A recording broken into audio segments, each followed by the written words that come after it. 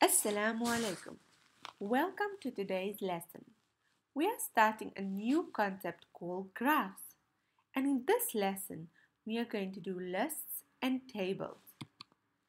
The words we are going to use are data, information, lists, tables, and organize.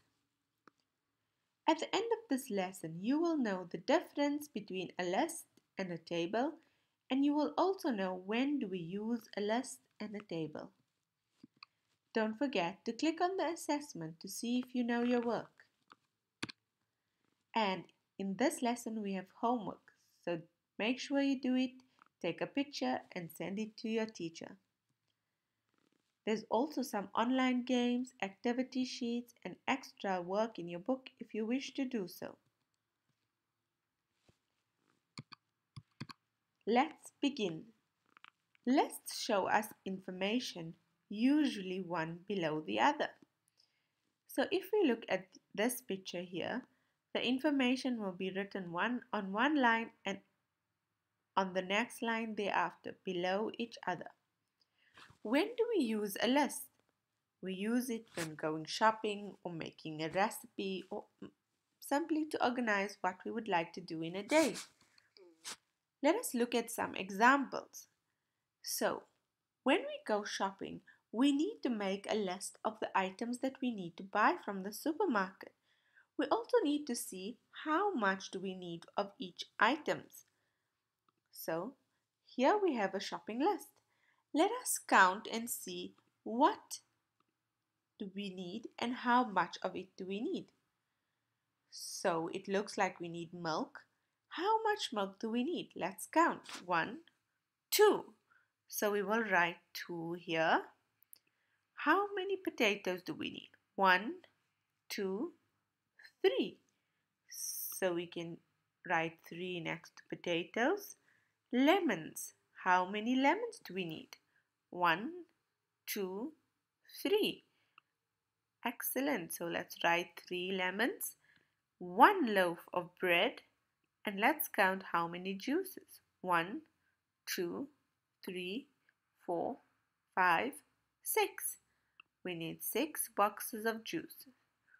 Okay, let's continue. Now our shopping list is done. We also use a list when making a recipe. A recipe shows us how much of each ingredient we need to make pancakes, the equipment we will need, and the steps that we need to follow in order. So let's look over here. Over here is a list of all the ingredients that we will need to make those yummy pancakes, like flour, milk, eggs, sugar, lemon juice. And here they're telling us what we will need to use to make the pancakes. So we need a bowl, some jugs, spoons. Okay, and here it's telling us the steps we need to follow to make the yummy pancakes. So this is how lists are used in recipes. Then we also get to-do lists.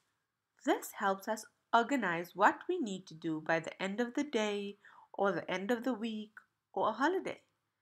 Now, if you look here, you can make a list of your summer holiday. What do you want to do in your summer holiday? Perhaps you'd like to go to the beach, you would write it there, make a sandcastle, make some yummy pancakes. You'd write whatever you wish to do in your summer holiday.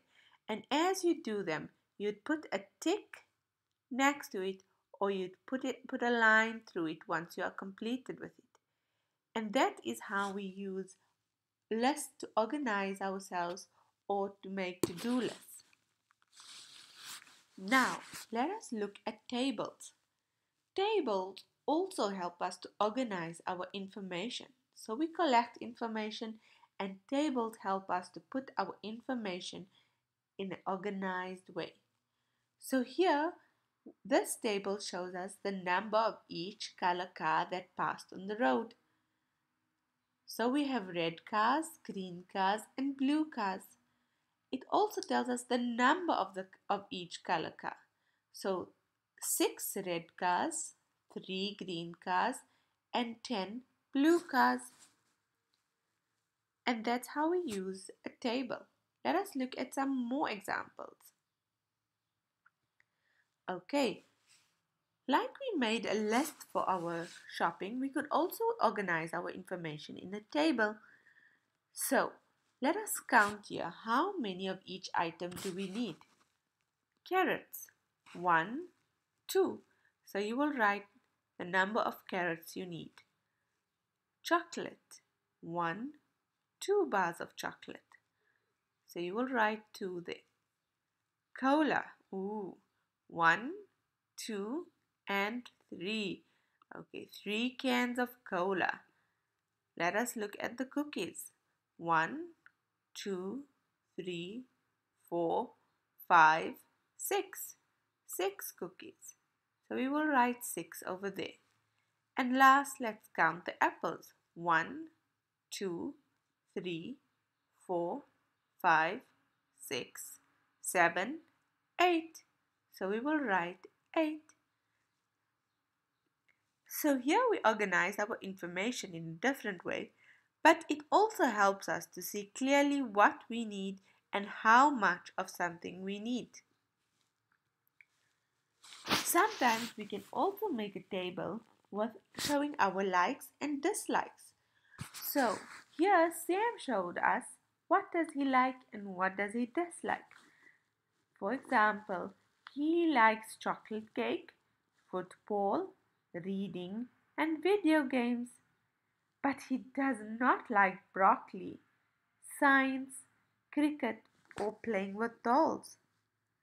Here's the challenge. Why don't you make a list or table with your likes and your dislikes? We have come to the end of the today's lesson. I hope you enjoyed it. Assalamu alaikum. See you tomorrow.